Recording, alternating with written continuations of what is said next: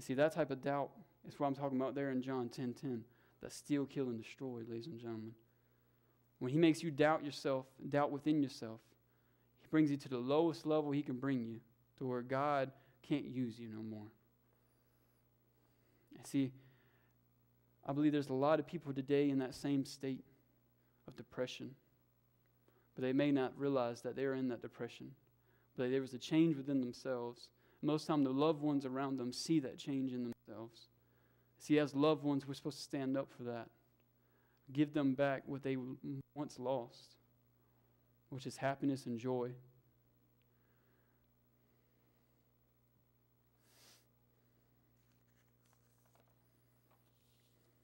Matthew 6:25-27. It says, "Therefore I tell you, do not worry about your life, what you will eat or drink, or about your body, what you will wear. Is not life more than food, and the body more than clothes? Look at the birds of the air. They do not sow or reap or store away in barns, and yet your heavenly Father feeds them. Are you not much more valuable than they? Can any one of you, by worrying, add a single hour to your life?" It says, don't worry about your life, what you eat or drink. So don't worry about your life, is what God's saying. Don't even worry about your actual physical life. If you die, don't worry about it. So don't worry about food or water. It says, for the birds in the air, don't worry about it. But yet they sing every day. I got birds that sing in my window every day at 7 o'clock in the morning. They wake me up most mornings. And they are just as happy. But yet they have no idea what they're going to eat that day, nor where they'll get any drink, especially when next time it'll rain. They don't know these things. But yet God provides for them. He provides for the lowest creations that He has made. You don't think He'll provide for you. And sometimes we forget those things. We think it's the end of the world when we lose a job, the end of the world when we lose a game, or when we have a whole week of things where it just seems that we can't get ahead on anything. And see, God will always provide. And at the end right here, I believe this is the most precious thing, or the most important thing. It says, can any one of you, by worrying, add a single hour to your life? Isn't that so true, ladies and gentlemen? Have you ever made anything better by worrying about it? Or keeping yourself up at night? By making yourself just about sick? Has it ever made anything better, ever? And this, we're supposed to give this to God. And this type of suffering that we suffer when it comes from sin and stuff. This is the type of suffering we give to God. See, we can't overcome it ourselves. The Bible says, it doesn't mention anything I mentioned today. It says overcome. It says endure. That's what we can do. We can endure. That's all we can do. We can endure during the storm, during the flood, during the fire, during the persecution, during the pain. We can endure all these things, but we can never overcome them. Only through God can we overcome these things. That's important to know. Don't trust on your own understanding to overcome them, but trust upon what God shows and God gives you. We'll go to the next slide. All right. I don't think you can see it too well. I don't know.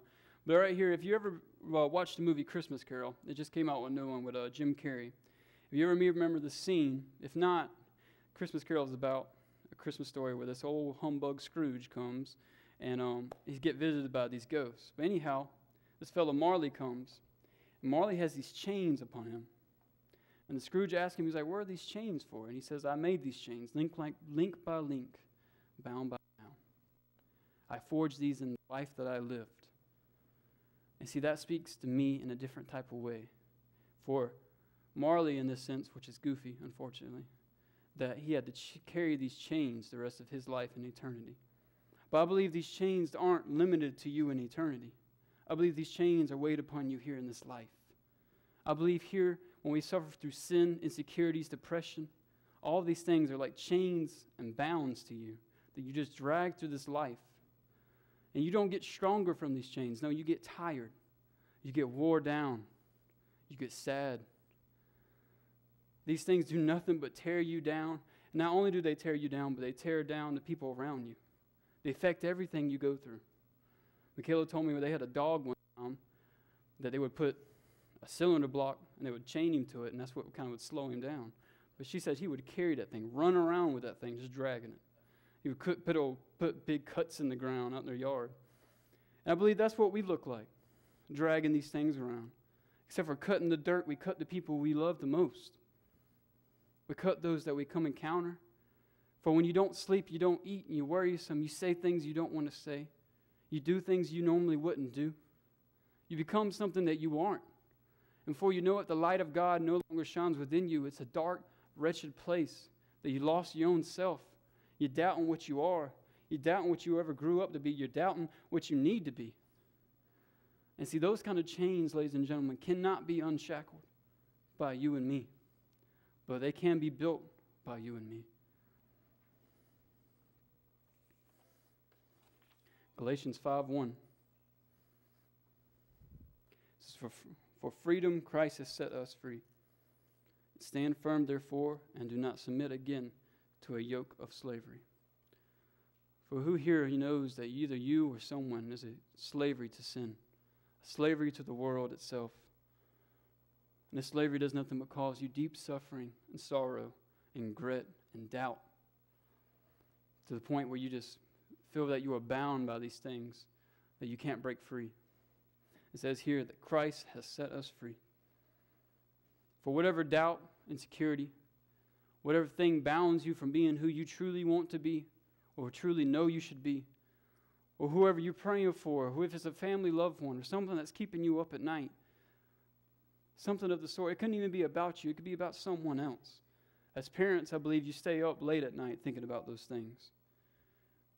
I don't have kids, so I don't understand these things. But it says, for freedom had set us free. It says, do not submit again to a yoke of slavery. See, we submit to slavery, ladies and gentlemen. We submit to these things in life.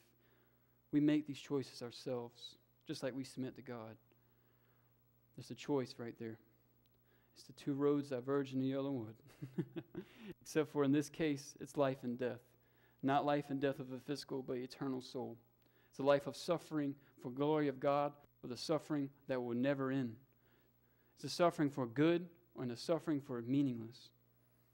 It's doing for the good and helping the suffering, or turning your back to those who are needed the most. That's the two paths we come upon today. So I ask you today, if you have these chains that bound you, the chains that hold you back, that keep you from being who you truly should be, the chains that weigh upon you and made you tired. I know I've worn these chains, and they make you tired, ladies and gentlemen. They make you very tired. And that's the only way I could put it. So I pray to you, God, undo these chains. Come unshackled. Let us be free, and let us be the light of the world that God needs us to be. Not be shackled by sin, not by insecurities, not by our own doubt, but let us be glory, and let glory through us come from God and be for God. Thank you, ladies and gentlemen. That's all I have for you today.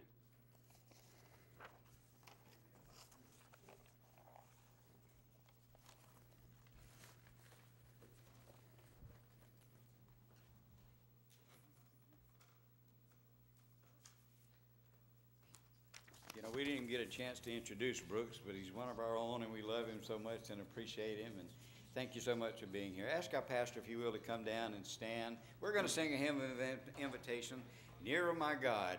Let's all stand.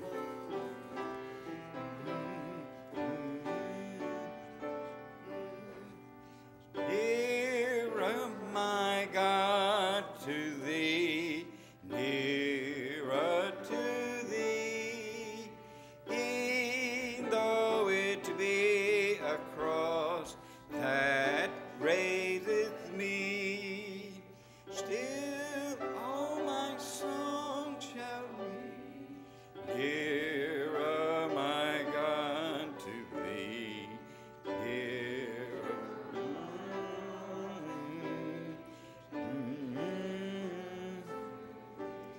I'm going to ask y'all to lead. I've lost my voice here, but let's sing the second verse and look what it says. You know, Brother Brooks taught us about going through life. And it tells us in this verse, it says, though like the wanderer, the sun is going down. Now, folks, I don't know, there's a lot in that verse. We wander through life, but there's going to come a sundown. And it also tells us, let's not have darkness over me.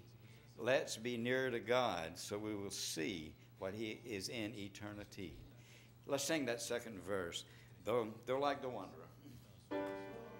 Though like the wanderer, the sun goes down, darkness be over me, my rest a stone. Yet in my dreams I'd be nearer, my God, to thee, nearer, my God, to thee, nearer to thee. I want to thank you so much for being here. Ask Brother Brooks and Brother Justin to go to the front of our church and greet you as you leave.